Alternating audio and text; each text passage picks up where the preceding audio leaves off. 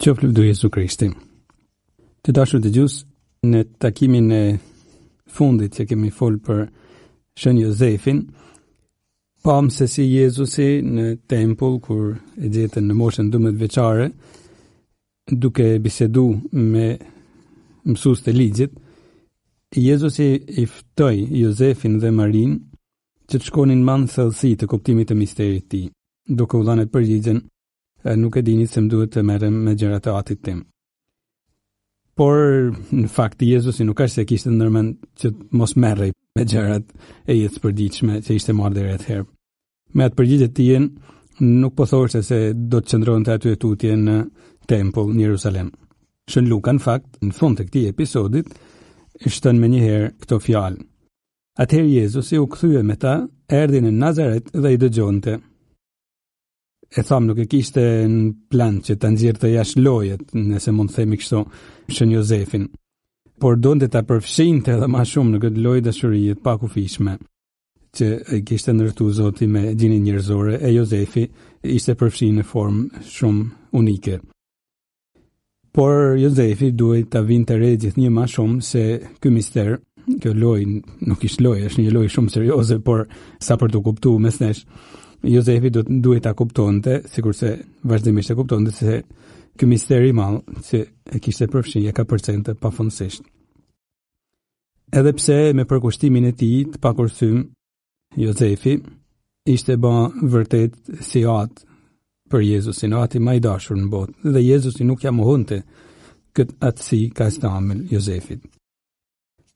Dhe prandaj tham, nuk kishte ndërmend Jezusi që të qëndronte në tempull të merrej me gjërat e atit qiellor, por prapë u kthye të merrej me gjërat e atit toksor, me Jozefin. E gjërat me të cilat merrej më shumë të Jozefi, e dim, kishin të banin me zanatin e tij prej zrugtarit. E me të drejtë, ikonografia krishtere më vonë do ta paraqiste shën Jozefin pothuajse gjithnjë, duke mësu Jezusi zanatin e zrugtarit. Jezusi zakonisht paraqitet duke i ofruar për shembull Jozefin ndonjë çekiç, ndonjë sharr, ndonjë dradh e tjerë. Pra, në këtë çast ku po i mëson zanatin, paraqitet shpesh herë shën Jozefi me Jezusin. Por dëgjesën e madhe e dashur që Jezusi kishte ndaj Jozefit dhe Maris, nuk duhet ta imagjinojmë si ndonjë gjë që Jezusi e bante si me zor, ose si gjoja se u bindej i gëzum, por në fakt e dinte se herët avon nuk do të kishte më nevojë për ta. Absolutisht jo. Jezusi u bindej edhe pik, pa ngurim, edhe me plot dashuri. Jezusi e kishte të natyrshme në fakt bindjen, dëgjesën. Ndaj atyre që në tokë i përfaqësonin atin qiellor, e kishte të natyrshme, i vinte vetit. Pse? Sepse Jezusi, biri i mëshueshëm, gjithnjë ishte i dëgjueshëm ndaj atit qiellor.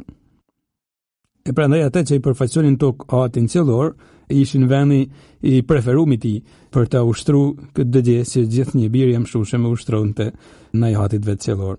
E në fakt Jezusi te ungjilli i Shën Gjonit thot dikun: unë gjithmonë bëj çka i pëlqen atij, pra kur flet për atin. E më vonë edhe Shën Pali do të shkruante atë rreshtet e famshëm të letrës drejtu Filipianëve, ku thot pra se Jezus që e përuli vetveten duke bërë i dëgjueshëm deri në vdekje, mu deri në vdekje në kryq. Prandaj, dëgjesën që biri i mëshueshëm e kishte të veten natyrshme ndaj atit në lumnin e Parizit, krejtësisht natyrshëm deri në ekstremet e saj, deri në vdekje në kryq, e ushtron biri i mëshueshëm edhe kur bëhet njeri. Kjo dëgjesë plot dashuri pra e Jezusit ndaj Jozefit dhe Maris ishte vendi i tij më i natyrshëm për të shprehur dëgjesën e thellë që kishte ndaj atit vet. E kështu ndërkaq natyra e tij njerëzore, pikërisht në këtë formë, përmes kësaj dëgjese, plot dashuri, i hapej edhe më fort ndikimit të natyrës së tij hyjnore, si thosh e nimonte në natyrën njerëzore, kjo dëgjesë që t'i hapej ndikimit të natyrës hyjnore. Biblistët madje mësojnë se kur Jezusi po lutej në kopshtin e udhënjve me shumë ngashrim të zemrës, aq sa djersiti gjak, thot ungjilli, pika gjakut e dolën në vend të djerës nga ankthi i madh që kishte, në atë moment ju drejtu atit që ta largonte këtë kelk, po ju drejtu me fjalët aramaisht Abba, edhe këtë detaj Abba, ahat, sjell Shën Marku.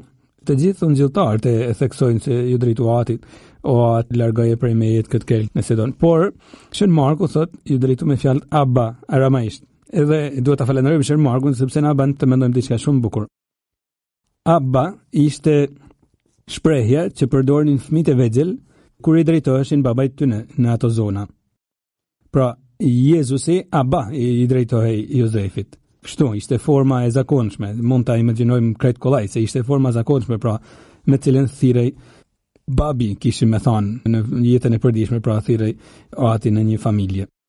Dhe është bukur se si Jezusi në këtë rast i drejtohet atit cellor, ashtu si i drejtohej Jozefit në tokë. Në momentin kur e kishte më vështirë, pra, Jezusi në kulmin e dhimbjes së tij, si të thosh prej fundit shpirtit, i del e njëjta shprehje që përdorte në jetën e tij të përditshme me Shën Jozefin, i del e njëjta shprehje prej fundit shpirtit kur tashti i drejtohet atit me ngashrem e me ankth e me dirës gjakut.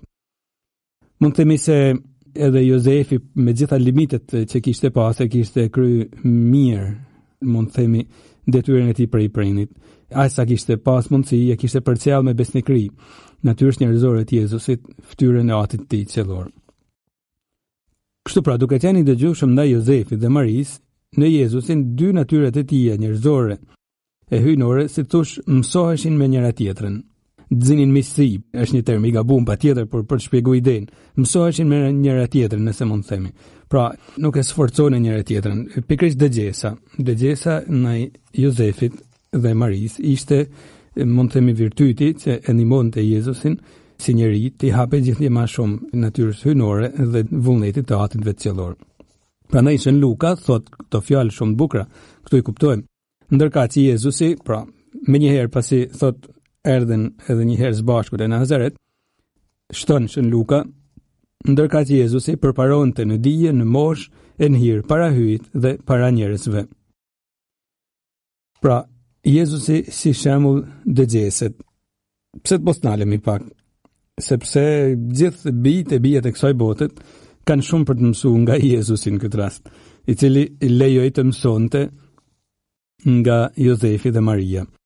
Gjithë bijtë e bijat e kësaj bote kanë shumë për të mësuar nga Jezusi, nga kjo metodë e të birit Zotit për t'ju hapë vullnesës së atit tij qellor, si njeri. Gjithë ne jemi vetëm njerëz, jo edhe në perëndi, pra, edhe aq më tepër kemi nevojë për këtë lloj dëgjese. Sa shumë hire, pra, fitojnë, edhe këtë mund të themi me siguri më të madhe, sa shumë hire fitojnë të gjitha ata që i hapen ndërimit ndaj prindve. E pranojnë, edhe në fakt urdhënimi thotë ndero prindën tënde. Jo detyrimisht ti dëgjojmë në kuptimin e fjalës se mund të gabojnë në ndonjë urdhër në udhëzim tyre, por ndërimi në këtë rast ka të bëjë me një respekt më të thellë, edhe kur nuk e bashkëndani idenë e tyre. Ndërimi është absolutisht i urdhëruar prej Zotit, si thosh, por është ndihma për të ruajtur ekuilibrat e duhur, edhe në ato raste, ekuilibrat që i ka për detyrë atëherë fëmia të ruajnë, sepse mund të humasin edhe bekimet e Zotit. E sikurse në fakt i humasin të gjithë ata që humbin këtë ndërim. E nganjëherë i humasin që kemi të, sepse këshillat e prindve rrallë herë janë as të gabuar sa nganjëherë na mushet mendja ne. Duhet ta dim, patjetër gabojnë, por gabojnë shumë rrallë, nuk do ndonjë filozofi të madhe. Edhe nëse gabon, rrallë shumë më rrallë gabojnë se nuk e dojnë fëmin. Kanë limitet të tyre njerëzore, por zakonisht këshillat që japin janë mjaft largpamëse sepse janë pa ndonjë interes caktuar. E Shkrimi i Shenjtë është plot me këshilla në lidhje me këtë temë, pra, e ndërimit ndaj prindve. Mund të hasim në shumë shembuj të Shkrimit të Shenjtë, por për momentin s'kam qejf të ndalem, po zgjell të mos ndalem të shembuj që mund të na japin Shkrimi i Shenjtë, sepse mund t'i hasni vetë. Kam dëshirë të marr si shembull një episod nga jeta e Padrepijës që nëpjot nga Pietrelcina. E këtë episod e tregonte një regjisor i famshëm italian, Franco Zeffirelli, i cili ka regjizuar edhe filmin e famshëm Jezusi i Nazaretit që gjithë e kemi pa me dekada. Dhe ai thotë se ishte vetë dëshmitar.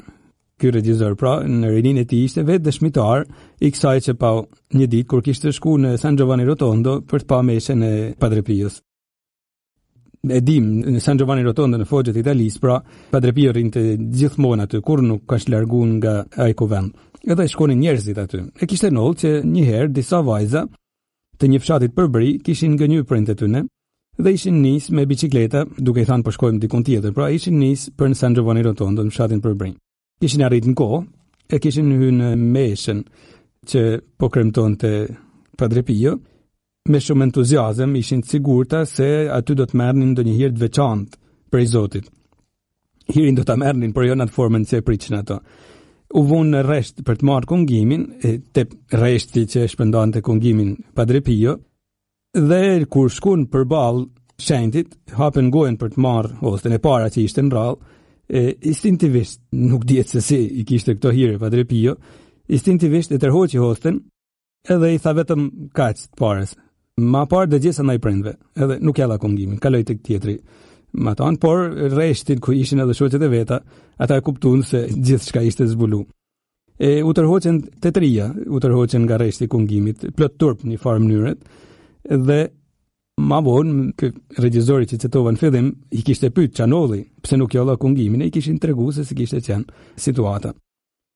Se kishin shku aty, patjetër nuk ishte një mashtrim I madh për gjana të këqija, por kishin shku aty duke I gënyer printet e tyre, kishin thënë se po shkonin diku tjetër. E si mund ta merrnin Jezusin, I cili ka qenë gjithmonë I dëgjueshëm ndaj prindve të tij toksor? Si mund ta merrin Jezusin ato vajza që kishin gënyer printet e tyre? Është një rast që ka të bëjë jo me një padëgjesë për gjana të këqija, por për gjana të mira. Por kur merituan çortim këto vajza që po bënin diçka të shenjtë, mund të themi pra, por duke I gënyer prind, imagjino çfarë çortimit mund të meritojnë ato që I gënjen prindet tyre apo e prërtet tyre të ligjshëm për gjana mëkatnore. Ka mjaft fëmijë që e quajnë vetin të shkath kur arrin t'ua hedhin prindve. Duhet ta dim një gjë, edhe ato që nuk janë as të shkath, paktën nuk duken as të shkath, se nuk ua hedhin prindve, nuk duhen t'ua hedhin, sepse të gjithë mund t'ua hedhin prindve, është gjëja më e kollajt në botë. Dhe prind e din se vazhdimisht e kanë masteret, ndoshta mundësinë që fëmijët I mashtrojnë, është shumë e vështirë të fitojnë besimin e tyre sepse situatat janë nganjëherë nga më të komplikuara. Por nuk është aftësi t'ua hedhësh prindve. Aftësia maksimumi mund të jetë në formën tjetër, të përpiqesh të bindesh, të motivosh kur je në drejtën, të fitosh besimin e tyre, të mos t'ua hedhësh, është aftësi që çkemi të shumë e vështirë dhe shumë e bukur. Por thash, sa hiret I humasin ata që mendojnë se shkallësia qëndron në mashtrimin e tyre.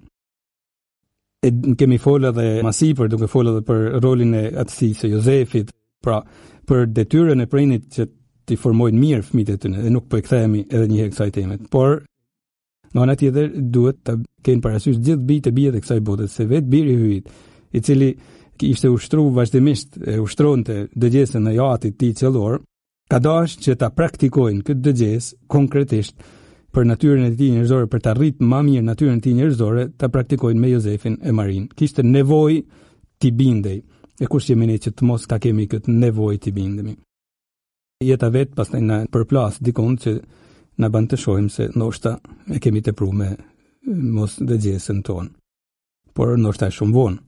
Prandaj dëgjesa shpëton. Dëgjesa shpeshherë shpëton. Të ruan nga mëkatet, thot libri I Seracidit, të ruan nga mëkatet, të ruan vërtet nga mëkatet.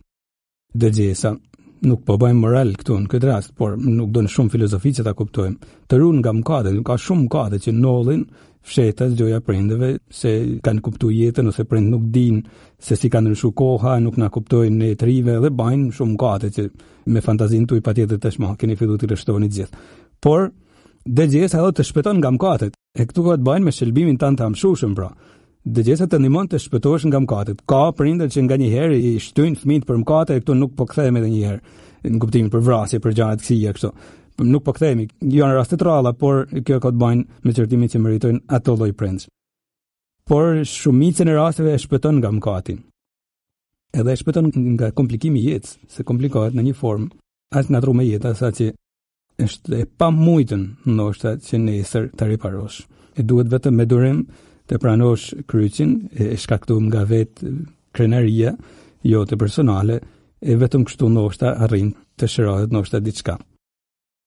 Pra kështu kalonte përditshmëria e kësaj familje të shenjtë, ku dëgjesa, dashuria, lutja, përshpirtëria, puna ishin rënë i ditës, në formën më të thjeshtë, me përvojtnin më të madhe, me vështirësitë e natyrshme, por kështu shkonte përditshmëria e kësaj familje të shenjtë, secili përpiqej të bante vullnesen e Zotit në formën e vet, edhe Jezusi vullnesen e Atit vet, edhe kështu ishin thur fijet e dashurisë pashoqe, mund të themi, që kishte kjo familje kaq e mistershme.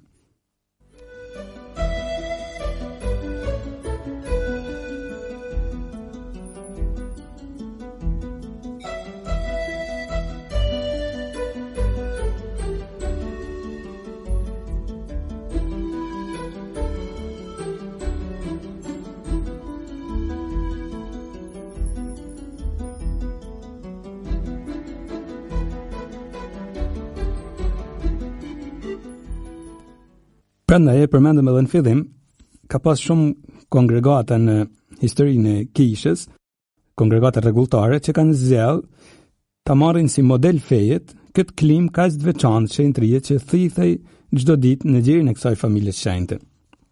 Ka shumë kongregata rregulltare pra që marrin emrin e familjes së shenjtë, ndoshta me disa shtesa ose parashtesa, ku vëdi kuptimin e fjalës për ta cilësuar llojin e dhuntisë që ka ajo kongregat, por si do të rreth këtij modelit feje të familjes së shenjtë. Kjo sepse dëshirojnë të theksojnë faktin që sikurse tre anëtarë të kësaj familje të mistershme e shumë të dashur i bashkonte feja dhe dashuria gjallë për hyjin e për njëri tjetrin, ashtu edhe anëtarët e kongregatave pra e kishin më të lehtë ta shihnin bashkësinë e tyre, jetën e bashkësisë së tyre, si një jetë që themelohet mbi fenë dhe mbi dashurinë e gjallë për Zotin e për njëri tjetrin, për bashkëvëllezërit, për bashkëmotrat.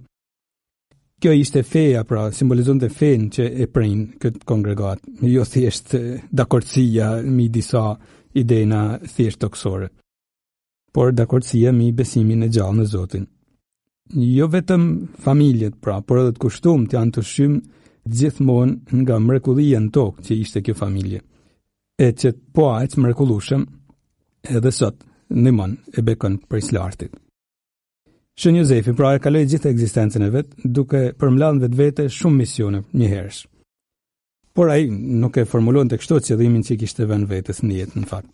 Themi ne, sepse e shohim të kryer misionin e tij. Qëllimi i Jozefit ishte vetëm një, të kryente vullnesen e Zotit. Në këtë pikë ai u tregoi qëndrueshëm, edhe kur vështirësitë ju shtuan, qëndroi edhe jetoi në një familje me birin e hyjit e me zorin e bekuar. Kështu do ta kishte të mundur të banonin edhe në jetën tonë, në fakt. Jezusi, Maria dhe Jozefi, nëse nuk tërhiqemi nga kryerja e vullnesës së Zotit, edhe kur vështirësitë fshtohen, të mësojmë prej kësaj qendrese të ëmbël të familjes së shenjtë, pra që nuk tërhiqet nga kryerja e vullnesës së Zotit, edhe atëherë vinë e bëhen miq tonë edhe familja e shenjtë kur asnjë nuk sprapsemi përballë vështirësive për të kryer vullnesën e Zotit. Por shën Jozefi i kishte met edhe një betejë fundit pa e kry. Është fjala për vdekjen e cila në fakt sipas shkrimit të shenjtë dhe mësimit të kishës erdhi në botë për shkak të mëkatit. Dhe duhet ta kuptojmë drejt, nuk është si dënim vdekja, po themi diçka, por nuk arrim të themi shumë çka sepse është mister që nuk na e zbulu deri në fund. Por vdekja nuk është si një dënim nga Zoti. Më vjen mend ndonjë prej shenjtëve që thoshte, mos gaboj Shën Ambrozi, thoshte vdekja është si një ilaç. Imagjino unë që jam katënor të isha i përjetshëm, çfarë trishtimit të jem përjetësisht si në luftë me Zotin, si i prirë për mëkatin. Me hirin e Zotit patjetër ne mund ta mposhtim mëkatin, por e dim gjithë se sa vështirë kemi për t'u hap hirit të Zotit e për ta kuptuar pastaj ku është duke na shtyr hiri i Zotit. Pra vdekja shihej në këtë formë si ilaç, edhe po ta mendosh në fakt shqyrësin në këtë pikë jemi të gjithë njësoj. Nuk ka dallime, të gjithë do të kalojmë nëpër këtë shosh të dhimbshme që është shosha e vdekjes dhe të gjithë jemi të barabartë. Imagjinoni sikur të ishte i përjetshëm një diktator. Sa vdekje të tjera do t'i prodhonte. Imagjinoni për shembull sikur në fund botës ishte shpik një ilaç kundër vdekjes dhe njerëzit do të vriteshin e do të grindeshin me njëri tjetrin për të shkuar për ta marrë. Vritemi e grindemi edhe pa u shpik ilaçi, le pastaj kur të shpiket. Pra, janë arsyetime që na ndihmojnë pak, nuk e shnisin krejt patjetër misterin e vdekjes, por na ndihmojnë të jemi realist, të shohim se nuk është mallkim, por është përballje që Zoti e ka lejuar në botë që ta bëjmë me që ishte pasoja, pra e lejoj këtë pasojë të mëkatit, e lejoj, por atëherë na dha edhe element për ta përballuar. As vetë Jezusi nuk u kursyn nga vdekja. Nuk kemi pse të shkojmë larg. Edhe vetë Jezusi u përball me vdekjen, e çfarë vdekje të dhunshme në një moshë shumë të re, e një vdekje të dhunshme e të padrejtë. Pra me gjitha misteret që marr vdekja, marr padrejtësia njerëzore, u përball Jezusi. Edhe Zoja bekume, kisha është e kujdesshme për të mos hyrë në debatin që ka ekzistuar gjithmonë mes kishës lindore dhe kishës së Perëndimit, nëse Zoja ka vdekë apo ka fjet në Zotin. Kisha lindore beson këtë dytën, pra Zoja ka fjet në Zotin. Në Perëndim nuk është e qartë mes teologëve një gjë e tillë, nuk din ta dallojnë, edhe kisha kur flet për ngjitjen e Zojës në qiell, thot kur e kreu ecjen e saj në këtë botë. Në mënyrën se si e ka kryer nuk kemi si ta dim, nuk kemi dhëna të mjaftueshme. Por me siguri Zoja pra është dashur ta përfundojnë këtë ecje toksore për të filluar mshimin, pastaj me trup e me shpirt patjetër, por jo në këtë formë që jemi ne në këtë botë pra. E nuk u kursyn nga vdekja as shën Jozefi. Këtu është bukur të kujtojmë se shën Jozefi është shpall nga kisha pajtori i vdekjes së mirë. Kjo për një arsye shumë të bukur e shumë precize. Sepse kur erdhi çasti që edhe ai të mbyllte syt për këtë botë, pati përbërë jo vetëm Marin, por edhe Jezusin. Jozefi e shpall pajtori i vdekjes së mirë, pra që na ndihmon të kryejmë një vdekje të mirë në hir të Zotit, pra, sepse mendohet që me shumë siguri ka pas përbërë Jezusin. Unë vetë si meshtar në fakt ka kohë që e bëjnë si praktik që kur i jep sakramentin e vojimit të një çmurit të ranë në formë litanijet, bëjnë lutje për shumë shenjtër, për disa, sidomos për pajtorin e famullisë, për shenjtin që nëse është dikush që ka emrin e atij shenjtit, dhe një lutje ndaj Shën Jozefit. Shën Jozef lutu për ne, pra kisha gjithmonë pra ka besu tek ndërmjetësia e posaçme e këtij shenjtit. Se si nol matan pra, për te e din veç Zoti, nuk e di, nuk kam si ta di. Por unë besoj tek ajo që kisha në këtë përvojë 2000 vjeçare të vetën, ka porosit që ta shohim me një sy feje, duhet ta kenë pa shumë barin shpirtëror, mund të themi pra dobin shpirtërore të hirëve që nxjerr ndërmjetësia e Shën Jozefit, dhe prandaj porosit. Unë gjithmonë kam zgjatur që ti besoj kësaj nxitje të kishës, që na ndihmon pra të fokusohemi tek fakti se në atë moment nuk jemi të vetëm, edhe ndërmjetësia e shenjtërve është e fuqishme, e ndërto meriton të thirret në nim ai që pati përbërë Jezusin Zot në momentin kur nrë jetë.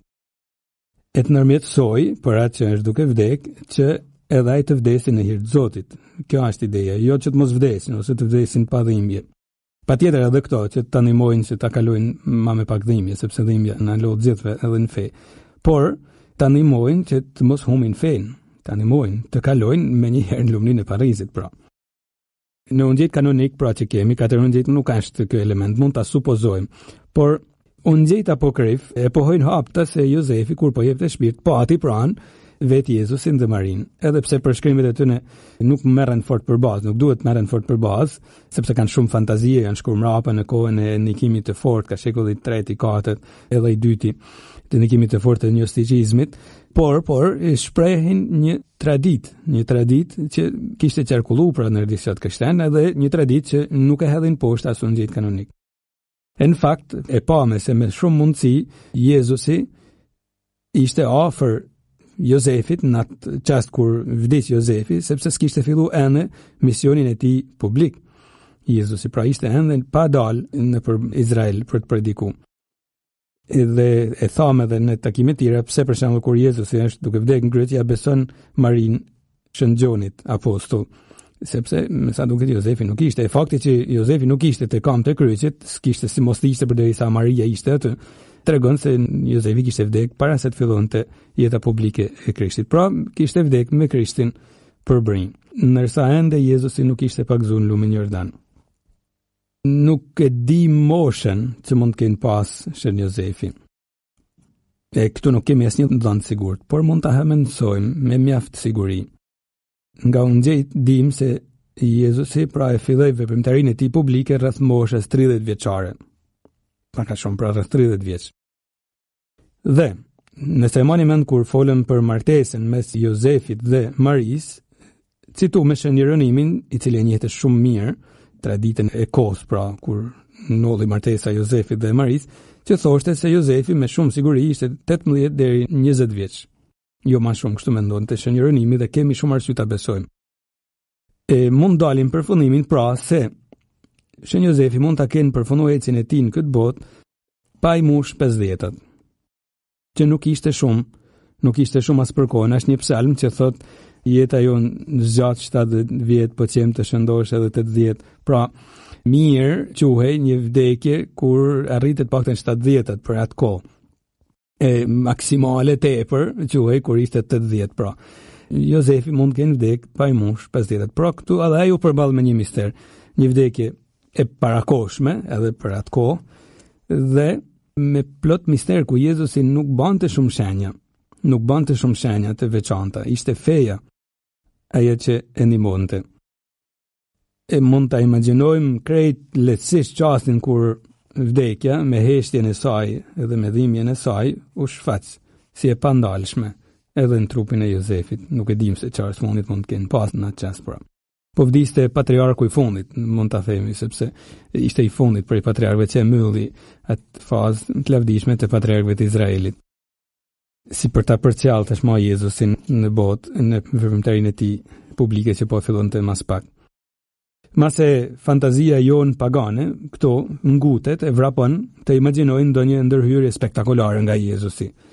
Mund të imagjinojmë se Jezus ka bën ndonjë gjë sikur Jozefi ka vdek pa dhimbje, e Maria nuk ka qa hiç, nuk është mërzit as pak. Jo, nuk është e drejtë arsytojmë kështu. Para herë Maria kishte shumë arsye të mërzitej, jashtëzakonisht shumë të pikëllohej. Patjetër ngushëlluar prej fesë, edhe prej pastërtisë shpirtit të saj, familjaritetit që kishte me hirin hyjnor, por Maria po humbte personin që e kishte më afër në këtë botë pas Jezusit. Dhe ishte një hije pikëllimit, një rre pikëllimit që e kaplonte patjetër edhe atë. E prania e Jezusit nuk ishte ndonjë anestezi, mund të themi. Nuk ishte anestezi që Jozefit mos ninte dhimbje. Jo. Prania e Jezusit ishte ngushëllim në fe. Kështu mund ta quajmë, ngushëllim që vjen nga feja. Po ndalemi pak më gjatë edhe këtu. Te ky lloj ngushëllimi që vjen nga feja në çastin e vdekjes. Nuk kemi sigurinë sepse patjetër nuk kemi shku tek vdekja për të kthyer për të folur në raste shumë të rralla, po sa edhe ato që kanë ndodhur tepër të rralla. Por si mund ta hamendësojmë këtu? Si ndihmohemi nga përvoja kishe dhe shkrimi i shenjtë për të kuptuar çfarë do thotë ky ngushëllim në fe në çastin e vdekjes.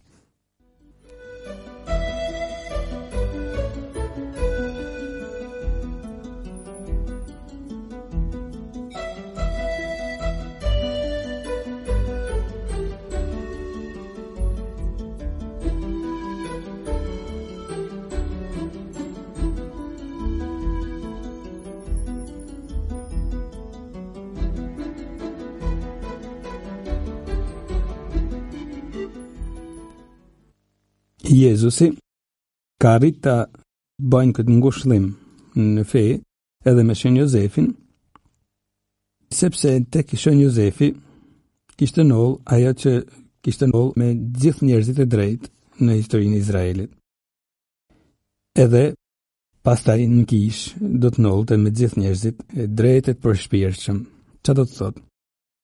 Shën Jozefi kishte jetuar gjithmonë me fe të gjallë, me dashuri, me shpresën që vjen nga feja. Nuk është se i kishte shpik momentin e fundit, që ti kem aty, ose i ka mbajt në SHTUAR edhe i ka gjarë në çastin e smonjes, që ti kem aty të ngushëllojnë kur të vinë çasti i vdekjes. Jo, Jozefi gjithnjë e ka kërkuar Zotin jetën e tij. Në çastin e kalimit nëmshëm, patjetër se s'kishte si ta braktiste këtë kërkim, e Zoti nuk mund ta braktiste këtë njerëz që kishte kërkuar gjithnjë praninë e Zotit. Shën Jozefi ishte plot me fe, edhe nga shkrimi i shenjtë dim se letra e drejtu hebrejve për shembull na ndihmon shumë në këtë pikë që po përballemi këtë temë mjaft delikate. Letra e drejtu hebrejve thot feja është një mënyrë pasjeje e sendeve që shpresohen, mjet që të njihen sendet që nuk shihen. E përsërisim, feja është një mënyrë pasjeje, pra një mënyrë për t'i pas e sendeve që shpresohen, sikur i kemi që është këto, ato që shpresojmë, një mënyrë për t'i pas, sepse nuk është se i kemi në kuptimin efektiv krejt plota, si t'i shojmë, por një mënyrë për t'i pas, mjet që të njihen sendet që nuk shihen, është mjet feja, mjet që na bën t'i njohim sendet që ende nuk i shohim. T'i njohim për as sa mund të njohim, nuk dim si është Parizi, por dim se është, e si e dim nga feja. Prandaj shën Jozefi me fenë e tij të gjallë, gjithnjë kishte pas në shpirt këtë parallanje të asaj që e priste pas vdekjes. Feja ja kishte dhënë përpara, pra, këtë lloj shpresë, parallanje, nëse mund të thëjmë kështu, si puna e tij që kur dëshiron të blejnë një mall, lën një parallanje, një pjesë të parave, ashtu është feja, pra të jep një garanci për atë që të pret pas vdekjes. E shën Jozefi e dinte pra se nuk po shkonte drejt hiçit, po drejt takimit me Zotin në Paris. E këtu me drejt mund të na kujtohen shumë shprehje që patjetër kemi dëgjuar të gjithë të shumë shenjtëve. Më e famshme ndërto është mënyra se si Shën Francesco i Asizit e quante vdekjen që thotë motra vdekje. Motra e kishte bën zakon Shën Francesco të gjitha krijesat i quante vlla, motër me radhë, pra edhe vdekjen e qunë motra vdekje, sepse e dinte se ajo po e shoqëronte për në takimin e tij me atin qiellor. Shenjta Tereze Avils në meditimet e saja, kur donte të përshkruante një lloj ndjesie që kishte për gëzimit në gjatë lutjes, për shembull, kur mendonte për lumnin e Parizit, e bën një lloj fjalë shumë të bukur që thotë vdes se nuk po vdes. Pra vdes se nuk po vdes.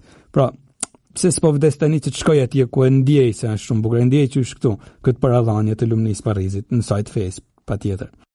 Por ishte një lloj fjalësh në kuptimin e fjalës, vdes se nuk po vdes, pra kaq e madhe ishte dëshira për të shkuar në Paris, ku e dinte se do të shkojnë vetëm pas vdekjes. Është një shenjë tjetër, Shën Leonardo Morialdo, më pak i njoftun, por shumë shëndet i dashur italian, i cili kur gjendej në shtratin e vdekjes, dikush e pa se kishte rastin mendim në atë lodhje të madhe si kishte trupi i tij tashmë në mosh, edhe i thanën çfarë po mendon. E ky u përgjigj po pres. Kac, po pres. Interesant, po priste. Çfarë mund presin njërin në atë moment që po pret? Jo, por po pres. Po shifte vdekjen pra si një pritje për një takim që kishte dëshuar gjithë jetën se do të ndodhte. Prandaj edhe nuk do të harru se Shën Jozefi, së bashku me Marin, kishin jetuar më gjatë se kushdo tjetër në praninë e Jezusit, por po prishin që të gjenin kuptimin e kësaj pranie të Jezusit në jetën e tyre. Pra shëlbimin, po prisnin edhe ata shëlbimin që do të sillte Jezusi, që Zoti e kishte premtuar me anë të profetëve. Është e vërtetë se Jezusi kishte qenë gjithnjë i dëgjueshëm ndaj Jozefit, por shumë më i dëgjueshëm kishte qenë Jozefi ndaj Jezusit. Në kuptimin që ndaj krejt asaj që Jezusi kishte prunë jetën e tij, me gjithë rrisinë e pa imagjinueshme të një hyje të rini, të një misionit shumë të mundimshëm që kemi pa deri këto, pra Jozefi kishte qenë më i dëgjueshëm ndaj Jezusit. Edhe pse e folura e Jezusit shpesh kishte qenë sin kod, edhe ati duhej ta lexonte, kush i ka ndihmuar ta lexonte? Feja, dashuria e madhe, shpresa, virtytet teologale që i pam në takimet e kaluara, për ta zbërthyr këtë kod të folurit të Jezusit pra. Ishte feja. Edhe këtu na vjen ndihmë letra drejtu hebrejve që thot: ai, Jezusi, për gjithë ata që e dëgjojnë, u bë shkaku i shëlbimit të amshuar. Jozefi kishte dëgjuar, tha më shumë Jezusin se sa Jezusi. Jozefin që kishte dëgjuar shumë, por në fe kishte dëgjuar vazhdimisht Jozefi. Dhe Jezusi, për gjithë ata që e dëgjojnë, u bën shkaku i shëlbimit të amshuar. Afërsia e Jozefit me Jezusin, pra nuk ishte thjesht fizike, por ishte e shoqëruar edhe me fe. E kujtojmë se e kemi thënë edhe në takime të tjera, Jezusin fizikisht e ka takuar edhe Ponc Pilati, edhe Herodi, edhe Juda, edhe kryeprefetrint, edhe tjerë, por nuk e kanë takuar në fe. Ata që e takonin në fe, Zoja, Jozefi, apostujt e gjithë tjerë që nuk i dim në ashtat të rreshtojmë, Ato që e kanë takuar në fe, patjetër kanë arritur ta kenë shëlbimin që ai sillte. Prandaj edhe për Jozefin vlejnë ato fjalë të thëna nga Jezusi pasi bante mrekullit. Janë famshme, Jezusi kur bante mrekullit, thoshte feja jote të shpëtoj. Janë disa raste në Ungjil që Jezusi thoshte feja jote të shpëtoj. Imagjino edhe Jozefit mund të kenë thënë feja jote të shpëtoj, që e patë edhe në këtë moment mund të kenë thënë pra në ato çaste të koka. Dhe ato fjalë që Jezusi thotë se kam për t'ia thënë kur të vinë fundin e kohës, kam për t'ia thënë atyre që qëndron besnik, kam për të thënë hyr në gëzimin e zotërisë tënde. Pra, hyr në gëzimin e zotërisë tënde. Mund t'ia kenë thënë edhe Jozefit. Mase ma fort se të spekulojmë tepër mbi dhimbjen e vdekjes, duhet marrim seriozisht çështjen e fesë, forcën e ngushëllimit të fesë, sepse djalli, edhe këtu nuk po flasim hava, në shumicën e rasteve djalli, pikërisht përmes frikës së vdekjes, përpiqet ta manipulojnë jetën tonë. E theksojmë, përpiqet përmes frikës së vdekjes ta manipulojnë, t'i fusin durt pak në jetën tonë dhe ta çojnë andaj kudonajt, përmes frikës së vdekjes. Shpesh, me skllavërinë e shkaktuar nga frika e vdekjes, shumë diktatorë për shembull kanë drejtuar popull. E aty ku sistematikisht ka kërcënime me vdekje, padyshim është putra e djallit, i cili nuk din të bëjnë ndryshe. Din, por ai ka qejf në këtë temë, të fusin frikën për vdekjen, ta përdorin këtë frazë, do të vdisni, kujdeset tash po ju vras, do të vdisni. Edhe në kohën e sotme për shembull, shpesh e kemi dëgjuar këtë frazë, me gjithë kujdesin që duhet kemi kundrejt smundjeve, pandemive, gjitha, por unë personalisht ndoshta nuk e bashkëndaj shumë kush në këtë opinion, por ku ka tepër kujdese do të vdisni, ne kemi detyrë t'ju ruajmë, e kemi për detyrë edhe në emër të kësaj detyre të na ruajnë gjoja nga vdekja, ndodhe një padrejtësi, një kufizime, korrupsione, gjana që nuk është rasti të zgjasim listën sepse nuk është edhe krejt as sa thuhet, por një pjesë e mirë është, por ku ka tepër propagandë se kujdese do të vdisni ose kujdese do t'ju vrasim siç janë luftat ndaj këtej, aty është putra e djallit, ka diçka që nuk shkon patjetër. Dhe këtu letra hebrejnëve na befason me aktualitetin e saj. Letra hebrejnëve pra në Bibël duke sigurisht shkruar sepse thot ai Jezusi me anë të vdekjes e shfuqizoi atë që kishte në dorë pushtetin e vdekjes. Domethënë djallin për të liruar ata që ishin të nënshtruar skllavërisë për të jetën prej frikës së vdekjes. Pra Jezusi me vdekjen e tij ka shfuqizuar një lloj pushteti që kishte djalli. Cili ishte pushteti? Pra ti nënshtronte njerëzit me anë të frikës së vdekjes, e shfuqizoi, ja shkoi kot mundin. Njëherë nuk e di se në cilin shtet të botës, por njëherë po e torturonin një meshtar dhe torturuesi i tha, ti nuk e din se ç'të bëjun. Ç'm bani tha? Unë të vras. Po e di, përderisa jam dorën tënde, e di se do të më vrasësh. E la krejt e iku doli në lomën tjetër. E kështu i thanën edhe njërit prej martirëve tonë shqiptarë, tash nuk kujtoj emrin, por i thanën, të kemi dënuar me vdekje. Dhe ai u përgjigje, di, nuk është ndonjë gjë e re. Ju do të ma shpejtoni pak ditën e vdekjes, por i dënuar me vdekje jam. Por nuk më thotë ndonjë gjë të re. Edhe kur e pan se nuk i futi frikën kjo gjë, pra aq sa deshën, fillon bërtasin ta fyjnë edhe më shumë me gjitha. Pra, në fe këta njerëz e kanë kuptuar çka ka bën Jezusi, ka shfuqizuar atë frikë të vdekjes që djalli ka dashur ta fusin në njerëz. Me vdekjen e tij e me ngjalljen e tij, jo vetëm se ka qëndruar i vdekun Jezusi, por është ai që ka pushtetin mbi jetën e mbi vdekjen. Prandaj thash, duke sigurisht shkruar dje letra drejt hebrejve në këtë pikë. Është e vërtetë se vdekja na trem pak të gjithëve, edhe nuk po bëjmë si heronj, gjithë jemi frikacak deri në far piket. Është një frikë që bazohet tek instinkti jon për jetën. E thamë, po ta mendosh, Zoti nuk e ka krijuar vdekjen kur krijoi njeriu, ne ka krijuar për jetëshëm. E lejoi vdekjen, pastaj si ilaç, nuk po i kthehemi përsëri kësaj teme. Pra nuk ishte pjesë krejt e natyrshme e njeriut. E prandaj edhe Jezusi dërsiti gjak kur po i afrohej çasti i vdekjes, edhe ju lut atit, a mund ta largosh sepse ishte shumë e vështirë ta pranonte. Tha edhe u bën vullnesa jote, patjetër, por ishte shumë e vështirë. Pra kjo dridhje që na kap përballë vdekjes të gjithëve, nëse na kap, pra, deri diku është edhe normale. Por është edhe gjë frika, paniku i përjetshëm, edhe kur nuk ka asgjë në horizont. Kjo është frika që vjen prej djallit. Kjo lloj frikët, kjo lloj panikut, kjo lloj tmerrit që nganjëherë ka planë jetën tonë. Jo frika instinktive, nuk është frikë nga vdekja të kesh frikë se del në rrugë të han një qen ose të kafshon një gjarë, por kjo është kujdes që e kemi për detyrë të gjithë. edhe instinktivisht na bën mirë, na duhet bile. Por kur me propagandë në mënyrë sistematike përpiqen të na bëjnë të mendojmë se po vdisje marrë gjithçka. Ktu ka diçka që nuk shkon. Prandaj në këtë formë Jezusi pranë Jozefit e ka ndihmuar që ta ruante këtë lloj fejet, pra, që ndihmonte Jozefin të mos besonte të gjithë pushtetësia e rreme e vdekjes. Bën si e gjithë pushtetshme, por nuk është e gjithë pushtetshme. E gjithë pushtetshme ishte për brenjti, ishte Jezusi. Patjetër nuk duhet të mendojmë se këtu është forca e fesë Jozefit që e ka ndihmuar të përballojnë vdekjen. Avash, fenë e kishte, atëherë feja i lejon Jezusit që të ndërhyjnë me hirin e tij.